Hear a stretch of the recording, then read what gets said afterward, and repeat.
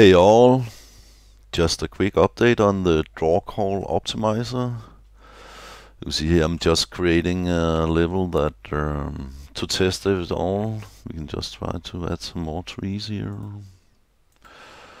Yeah, I created many objects and it should pull up the draw calls.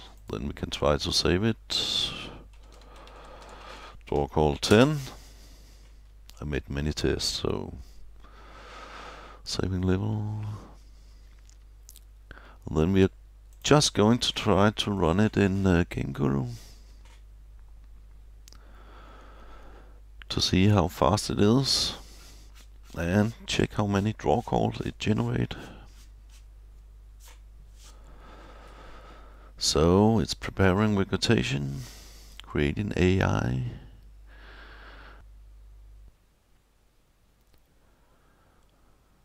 So we are back and GameGuru finished processing those thousands of models, and we can now try to check their FPS. Yeah, around 23. Let's see how many draw calls we have. Okay, we nearly have 1,000. So you can't really trust this number as depending on your settings, but normally you have to multiply that number by 10, so actually we nearly have 10,000 draw calls in this scene. So we can either try to exit all this and convert it into GameGuru Loader here. Draw call 10 we called it. That's it, and then run it. And let's see what we get. It is loading. Loading. Generating a reflection probe. And running. Yeah.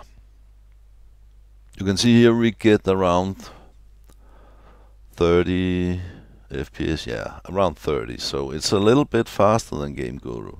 But that is mainly because GameGuru has a lot more cascade shadows. It has 8.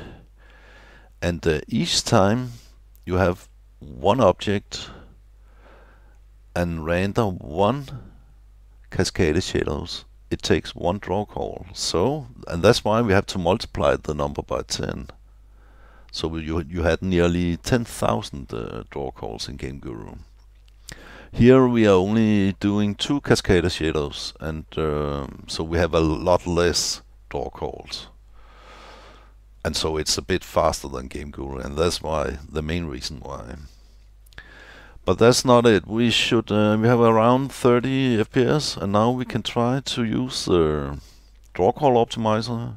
You can see here the function is called merge objects together, and you can read here how to use it. I already prepared this, so you don't have to get bored. Me sitting here coding. So I'm just activating it. Actually, it's only a few lines of code, so it's not that bad. And then we run it with the optimizer on. It's loading again. And in a moment it will start to merge the object together. Yeah, it does that now.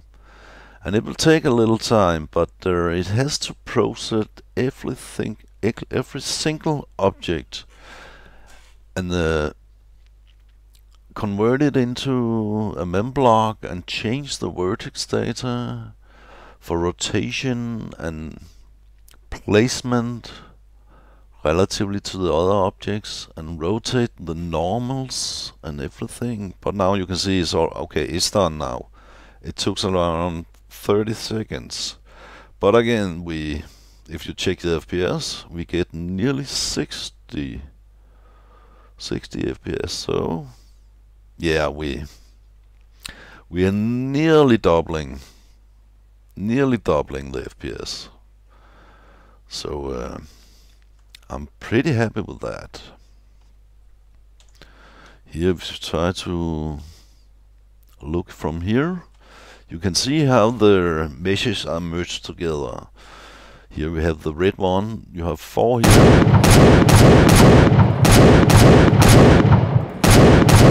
5, yeah, okay. And they are merged together in pairs. Same color are 2 merged objects, or more objects that are merged. You see those 2 trees are merged together.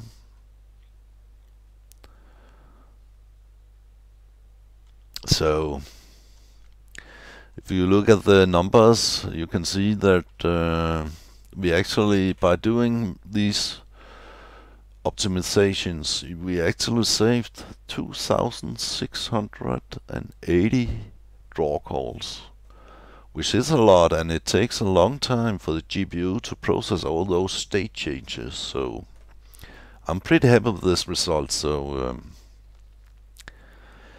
well, and sure, all those colors is debug colors. I can just try, if you go below water and up again, it will change to normal, and this is how it will look normally. There will be no difference in the visuals. So okay, that's the draw call optimizer and how it works. Until next time, have a great day. Oh, by the way, I should mention that you don't have to use this for GameGuru or GameGuru Loader. You can just take the function and adapt to your own project if you have another 3D project, and then use the same mesh merge to get the draw call optimization. So you can adapt this function to your own if you like. You don't have to use it with GameGuru or GameGuru Loader. So yeah, you can do that with all the function in GameGuru Loader. So I just wanted to mention that. So have a nice day.